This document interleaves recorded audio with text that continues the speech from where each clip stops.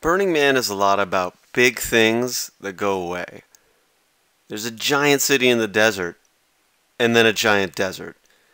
And we build giant wooden things that go away. We burn them down. That's what it is. It's Burning Man.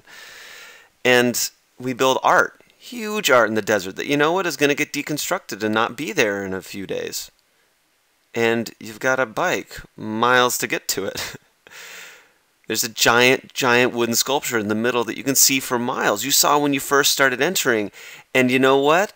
That huge wooden sculpture made of giant wood that you've been seeing and writing on, it's going to be gone soon. It's going to be gone tomorrow. It's a lot like life, you know. We have our job, we have our cafes, we have our home, we have our friends. We think are going to last forever. They're going to be there tomorrow. We'd go crazy if we thought about that. But you know, in the end, it's going to go away. And at Burning Man, you see it so starkly. Big things disappear.